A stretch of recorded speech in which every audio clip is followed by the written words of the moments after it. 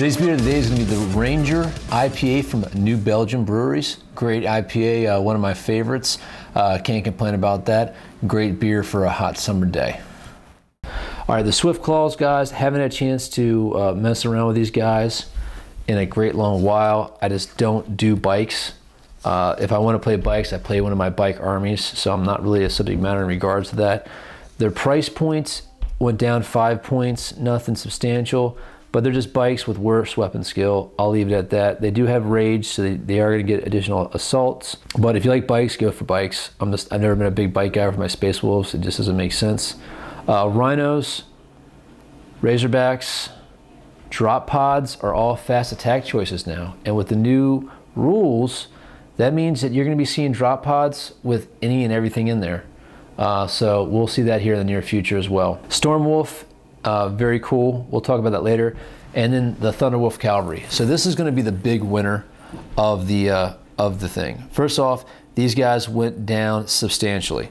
10 points in reduction, which is awesome. And then their war gear went down a substantial amount of points as well. Plus, now the packs can be bigger. Before you had 1 to 5 Thunderwolves, and now you can have 6, but you have to have a minimum of 3. So that's a little bit different. You know, if you had that extra 50 points to throw into that Thunderwolf. The other thing too is now you don't have to take one specialty weapon per unit. You can actually you can give everybody a Thunderhammer and Storm Shield if you want to.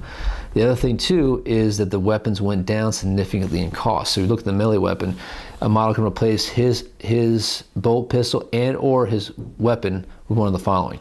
So you could do a Thunderhammer for 30 points and a Storm Shield for 15 points, 45 points, where before you were paying 30 points for a Storm Shield and 30 points for a Thunderhammer. So that is significant point drop. So you're talking about 25 points if you want to run them with Thunderhammer and Storm Shield, which I like it. That's just my style. Big winners, also the outflanking. We're going to see a lot of that, I can tell you, here in the near future. So you're going to have Thunderwolf Cavalry on turn 2 coming up and getting into your face and attacking you on turn 3. So just be prepared, guys. Awesome, awesome, awesome. The Fenrisian Wolves, they lost a little bit. Not as good as they used to be in regards to their points are a little cheaper. For most characters, they're 8 points instead of 10 points.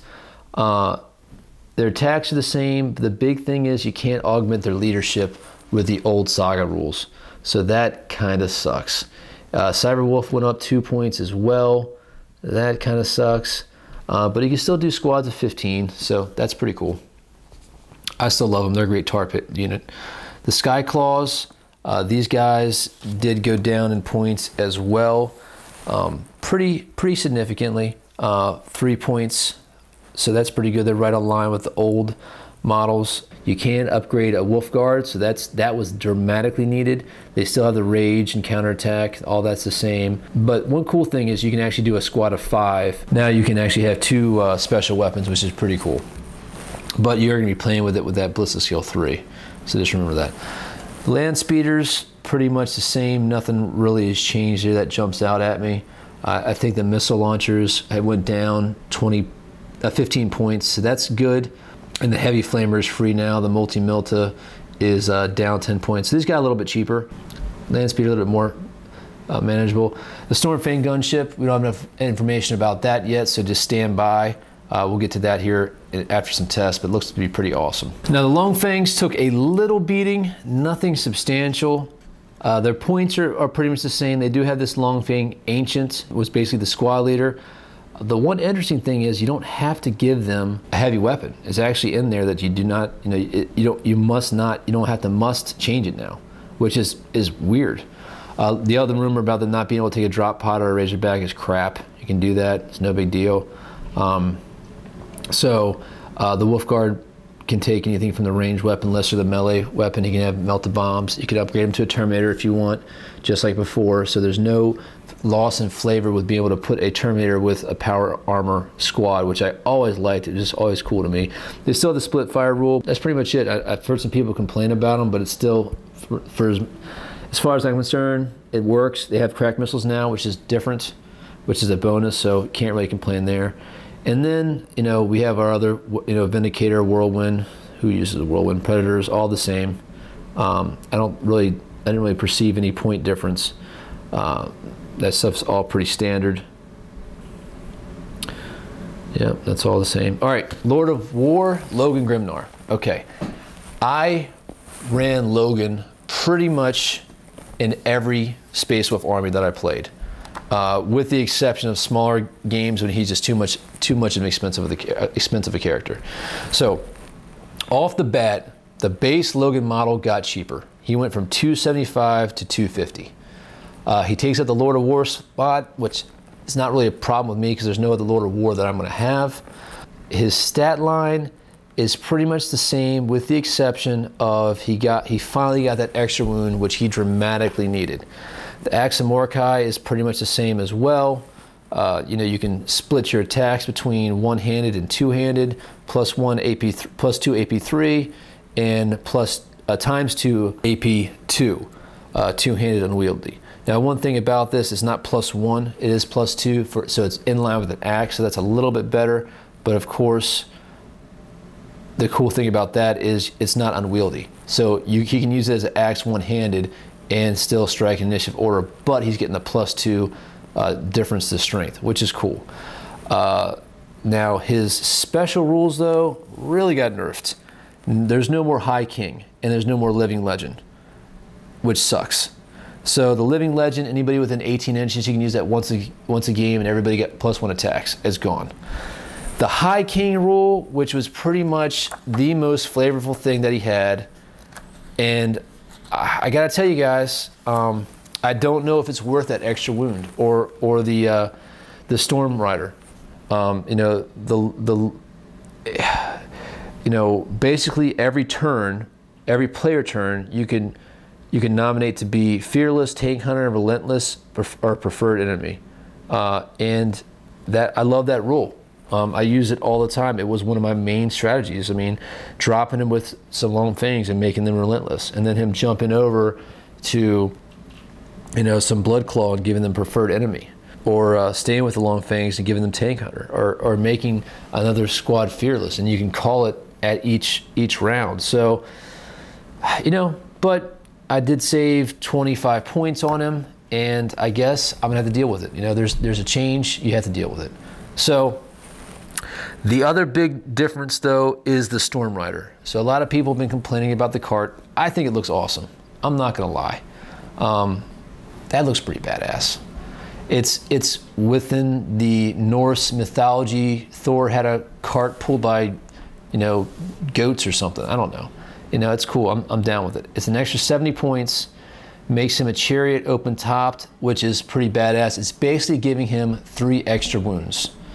And making those, you know, armor 12, so, you know, small arms fire isn't gonna be able to do anything. So anything below a 6, strength 6, is basically not gonna touch him. So you have to have a strength 6 to hit it. If it's a penetrating hit, it's automatically taken as glancing hit, and it's got a 4-up invulnerable. So he is going to be devastating. It gives him, I think, 3 or 4 additional attacks, 4 additional strength 5 AP, nothing attacks in the assault phase, made it initiative 5, and has the rending special rule. So this is going to give all of his attacks rending, which is devastating. I mean, like, at that point, I wouldn't even take the Power Fist attacks unless I'm trying to kill a monster, because with the number of attacks that he has, they're all rending. Are you kidding me? Talking about 10 attacks with rending? Come on now, that's disgusting. So I know he's going to be nasty. I think we're going to see a lot of mobile, very fast armies. So yeah, I lost some flavor. I feel like what they did for Logan Grimnar is made him what they should have made Ragnar, just a close combat monster. And Logan, I think, should be more the tactician, that if he gets in the midst of it, he can hold his own, but he's better at supporting and boosting some troops, you know, and he can move around, and he's more of the general. So, but I'm pretty happy with him. The Great Company formation, Jarl of Russ, they can re-roll their Warlord traits, Cunning of the Wolf, Basically, before deployment, you roll a d6, and each troop choice that has an independent character gets +2 on a roll of 6. That unit gains the outflanking rule. A lot of outflanked wolves, so just stay tuned for that, guys. Howl the wolves. They have fear and furious charge. Nasty. And the formation is 1 wolf lord, 1 wolf guard battle leader, 1 unit of wolf guard, 5 units of grey hunters, 1 unit of wolf scouts, 3 units of the following, either blood claw, swift claw, or sky claw. So you need your blood claw units, and 2 units of long fangs.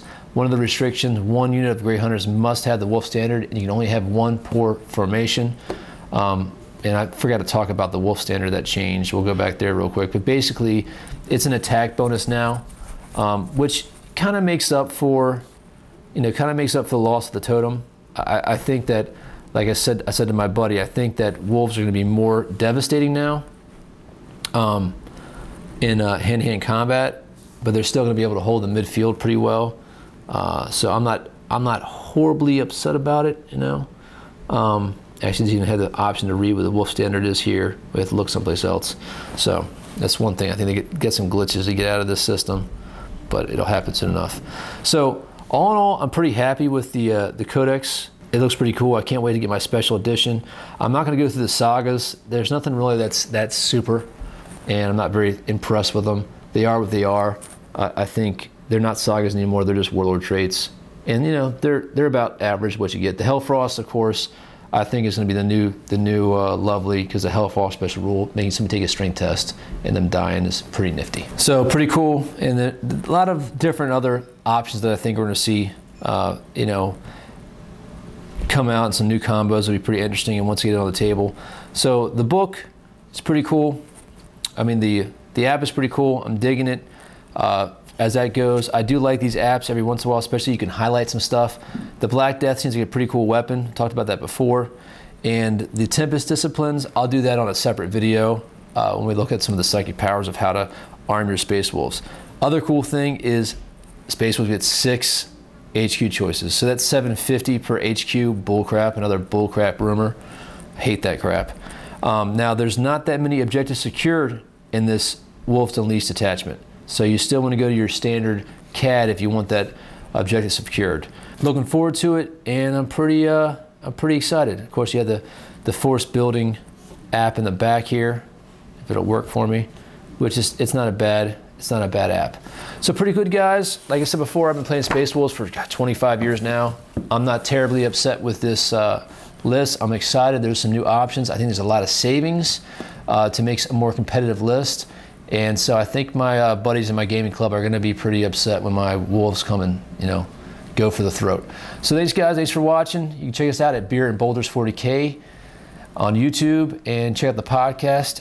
You can get that on iTunes as well, the Beer and Boulders 40K podcast. Thanks for watching, and let us know what you guys think. And we'll be back soon with some the data card reviews, and then also I'll have the whole Wolfguard special edition with the Champions of Fenris. All right, guys. Thank you. Take care. We'll be